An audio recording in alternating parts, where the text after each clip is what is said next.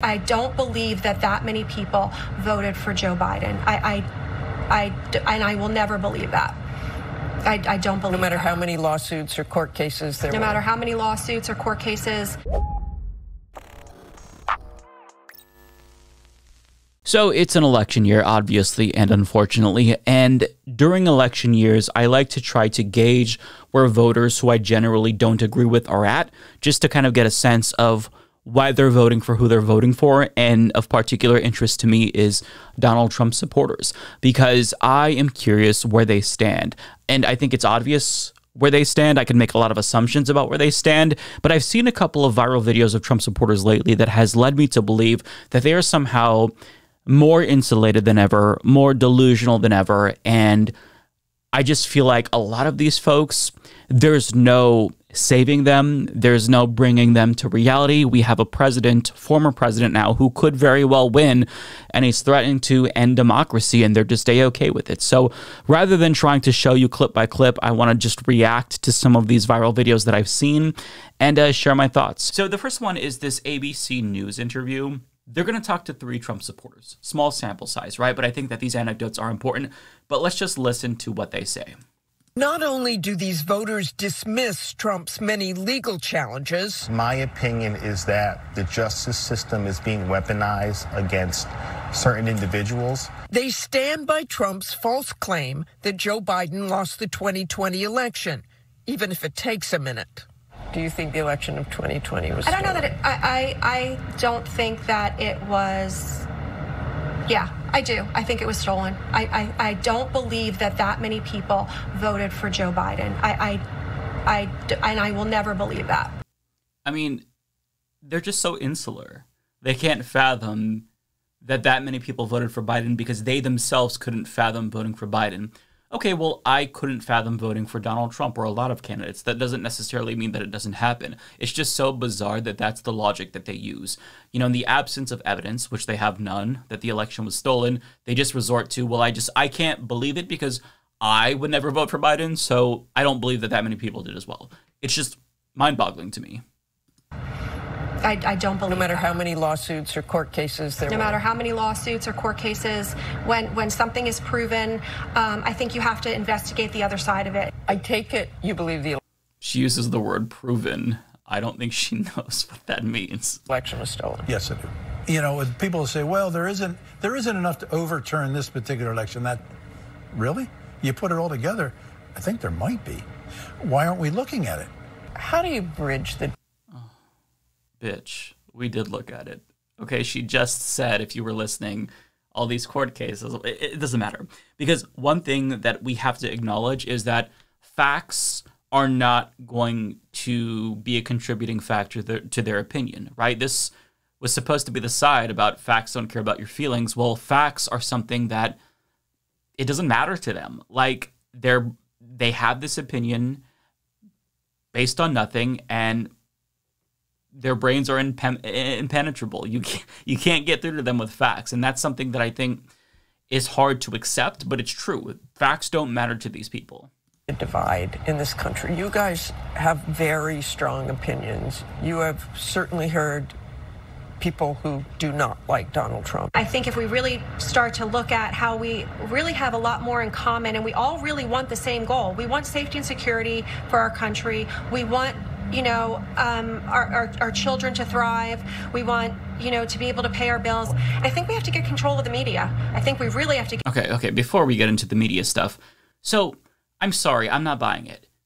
There's this idea that, oh, okay, well, we can come together if we see our similarities, right? We all have, you know, a lot of policy agreements, right? We want the same thing. We want our kids to prosper, economically speaking. But you don't. You're lying. I don't believe you when you say that. Because you keep voting for politicians who don't support the same thing, right? I mean, leftists, such as myself, have been screaming at the top of our lungs for years now about the benefits of Medicare for all, right? It would save us money every single month. Yes, our taxes would go up, but we would no longer have to pay what is effectively a private tax to a corporation to get shitty healthcare coverage, right? If you end up going to the hospital for some reason and in the ambulance, they take you to a hospital that's out of network, you're going to have to pay out of pocket. our healthcare system is a mess, and we say Medicare for all, how do you respond? That's socialism. Don't buy the bullshit anymore. You keep voting for politicians who openly say they want to cut Social Security, who are open about wanting to punish poor people for being poor, cut SNAP benefits, who don't want the child tax credit. So I'm sorry, I don't believe you when you say you support these policies. I don't think you have a core political ideology. It's just fuck the other people, and so long as I'm doing okay, that's fine. You don't actually believe that the United States is a real community. You don't believe in helping your fellow Americans. It's just about the politics of retribution and revenge. And to be clear, I think that liberals are also part of the problem, because in public opinion polls, they'll say that they support policies like Medicare for all, but then they never vote for the most progressive candidate in primaries. They end up voting for the centrist Democrat like Joe Biden. We had the chance to get Bernie Sanders, and they went with Joe Biden. So everybody needs to stop complaining about the country not changing if you vote for politicians who want to uphold the status quo, or, in the case of these individuals, make matters worse. But she says we need to get control of the media. What does that even mean? Because I have my issues with mainstream media as well. I think that we need to decommodify media. I think that it's bad for news to be a business, right? I think that you need to remove that profit incentive so that way the actual dissemination of news is goal number one. But in capitalism, it's really hard to do that, right? And that's why you hear these corporate talking points, why they're so pro-corporate. They don't want to offend their advertisers. But she can't articulate these things. It's just, we have to control the media. Well, what does that mean? Just get them to be nice to Trump? Like, I'm so frustrated because they are basing their strong opinions on ideas they pulled out of their assholes. And it's just, you can't reason with these fucking people. I've tried to. I have them in my family. You can't reason with them. I promise you that. To get control of the media if you want to unify people, because I think that they have a way of really controlling the narrative. Not Fox News, though, right? Angelica about the First Amendment and freedom of the press, she said that should stand, but she wants just factual information. Oh, does she now? That's fucking ironic. You see what I mean? There's no hope for these people. I think that they're just too far gone. And that's not to say that every single Trump supporter is too far gone. But in 2024, after 4 indictments, 91 criminal charges, an attempted insurrection, 2 impeachments, fucked up policies for 4 years, and him saying he wants to be a dictator, but only for a day, if you're still supporting him, I think you're too far gone. I'm sorry. I think you are. That doesn't mean that you have to be thrilled about Joe Biden. You can hate Joe Biden. But if you actively support and encourage people to support Donald Trump, I just feel like there's no hope. You don't actually care about anything. Like, you're basing your politics off of some amorphous idea of what you want America to be. And I don't even know what that is. I don't think you know what that is. It's just frustrating. But there's another video here that I want to get to. So this video here is from Luke Beasley. And I think that this is an older video, but he just posted it on Twitter recently. And this video really triggered me a lot because I basically had a version of this conversation last week with one of my family members. And it's so frustrating, and you're going to see why it's so frustrating when we watch it. So let's see what she has to say. He said when he was running that he wouldn't defund the police, and he's talking about Biden, by the way. So obviously a Trump supporter, but CPAC shirt. So let's hear on that. And I think that's a huge reason why we see so much crime today. I think that Biden has defunded the police. Where? Well, I mean, he hasn't defunded them, but he's defunded a lot of the police. Notice how him just asking her a question gets her to back down from her position. Well, he hasn't defunded them, but he's defunded some. Oh my God. And because that is done on a citywide level, not the national level. That's true. But I mean, overall, I think that this is the scariest times that we have lived in. And he said, okay, this person's mind would explode if she learned that Biden actually supports increased funding for police. Because guess what? Biden loves the cops. He wrote the crime bill, baby. He's that author. It's frustrating. And I was talking to somebody. I'll kind of get to my conversation with my family member without naming them in case they see this, because they might. All of a sudden, they have a really strong opinion about Joe Biden. And it's like, do you even know what political party he's in? Because this person is very apolitical, but all of a sudden they heard something that had them against Biden. And my question was like, well, why? Because I have criticisms of Joe Biden as well. There are legitimate reasons to oppose Joe Biden. So why do you dislike Joe Biden? And the answer was, well, it's because Obama is controlling him. Excuse me? Okay, first of all, that's not happening. Second of all, if it were happening, why would that make you so vehemently opposed to Joe Biden? It doesn't make any sense to me. Like, what policy reasons? Is it his foreign policy, anything that he's done domestically? Because there's a lot to be critical there. But this person was not saying, well, listen, I support unions, and Joe Biden, he broke up the railroad strike. I can't forgive him for that. There's no policy reasons. Everyone is just pulling stuff out of their assholes, and they're having really strong opinions about this made-up thing. And it's so frustrating to me because we have to have informed opinions if we're going to be that passionate. But these motherfuckers are the most passionate people on the planet, and they have real strong opinions about things they don't know shit about. It's just shocking. Now, this video is of TYT. This one went really viral, and I actually admittedly have not seen it yet. I wanted to react on camera. But so this is a Trump supporter here interviewed by Michael Schor. And apparently he's going to, based on the title, call for Democrats to be hanged. So let's see what he has to say. I'm giving you, 20 seconds to say something to President Biden. If you had him right here and the camera was President Biden. I can't say what I want to say. I'm sorry. Well, say something that conveys. It would bring public hangings back. Simple as that. Okay, but then you gotta say. I think they should bring public hangings back and hang people like Joe Biden. I really think. You think that a pedophile? You think somebody would be a pedophile? Okay, he's getting into it. I was just going to say, I guarantee that he thinks that Biden should be publicly executed for, like, the dumbest reason imaginable or something based on no evidence. But it seems like he's going to call Biden a pedophile. Somebody that was a pedophile hanging up in the street, dude? No, I don't think so. I think they should give every American an assault rifle and a handgun inside of their home, just in case a home invader or a child predator. So just universal guns for everyone. I mean, look, I support universal programs as a socialist. The top of my mind is like, okay, we've got to start with healthcare. Then we've got to go to housing. How do you win these people over? You can't. You can't. And, these are anecdotes, yes, but you've got to admit, this is a sizable portion of the American population who thinks this way, who believes this stuff. I have a member of my family who would also probably say something like this as well. I think Revelations is happening before. Yeah, I think Revelations is happening right before our lives. He's referring to the end times passage in the Bible. For those who don't know, Christians have been saying this forever. Since I was a kid, my religious family members were saying, well, this is Revelations. We're in the end time. We've been in the end time for a really long time. So how can it be wrong? How can they be wrong if it's just happening in perpetuity, right? I think Revelations is happening right now. I never used to believe in God until I overdosed on heroin, and then I truly believed in God, man. And let me tell you, the world is about to be a sea soon. I think that... Sounds like a loving God. He's going to drown everyone, I'm assuming. And it's like, look, I understand that you have like a really huge, scary moment and your life changes and you feel like there was divine intervention.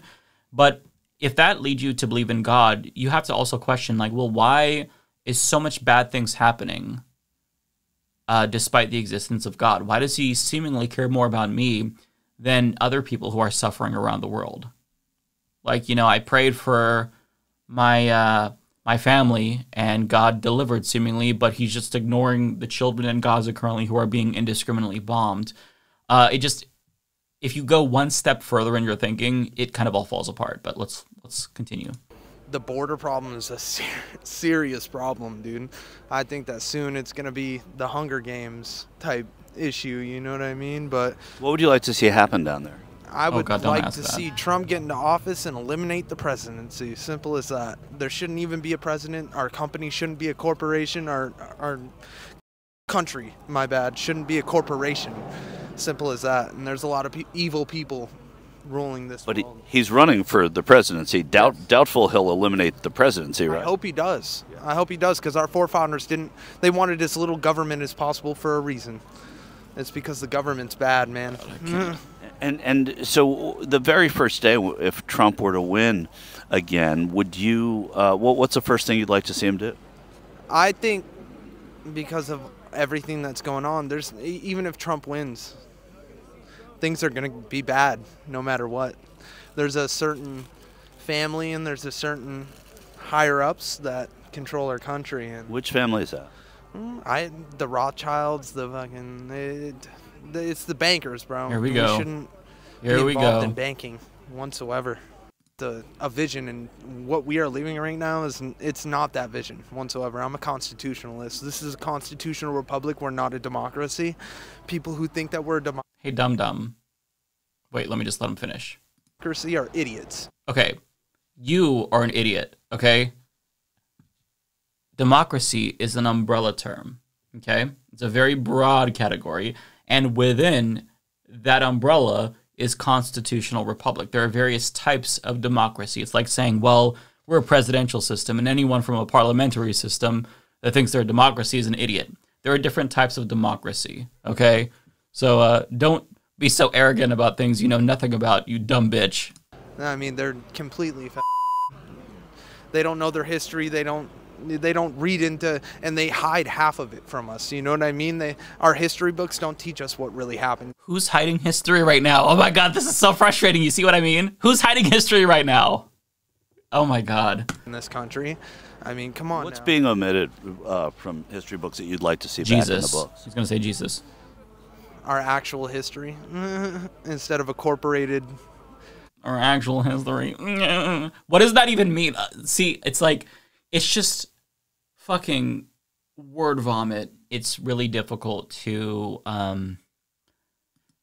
try to find a way to win people back who are operating on a different plane of reality than you, right? There's not just like the Trump delusional component, but there's also this fundamentalist Christianity that's involved as well that, you know, makes them kind of not have much of a regard for the country and the world because, well, everyone's going to go to a better place soon. Jesus is going to come back soon. So if everything goes to shit here, it doesn't matter because it's only a matter of time before he swoops down on the white horse and rescues us and takes us all to heaven. So when you're operating on that plane, it's hard to get them to care about this life, right? It's hard to get them to care about the country and other people, assuming they're correct and Jesus is going to come and like drown us all soon.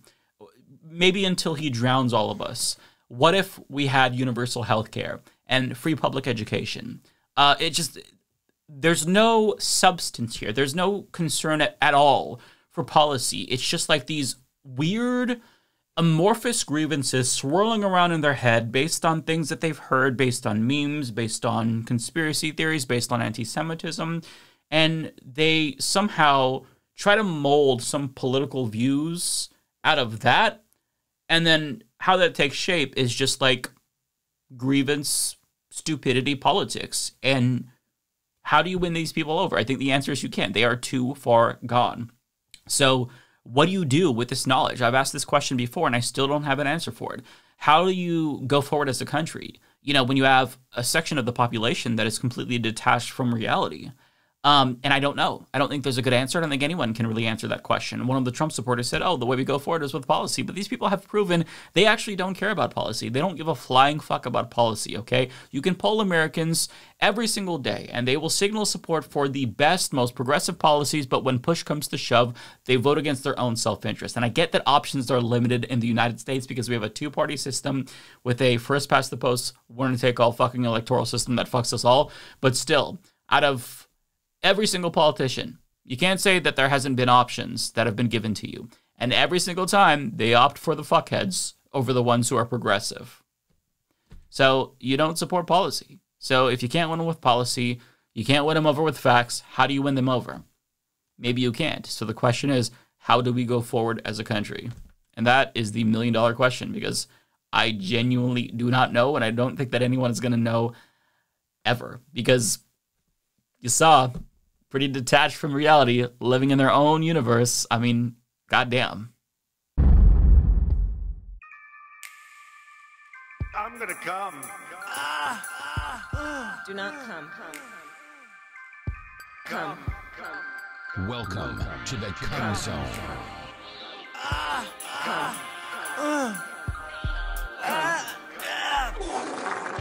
Come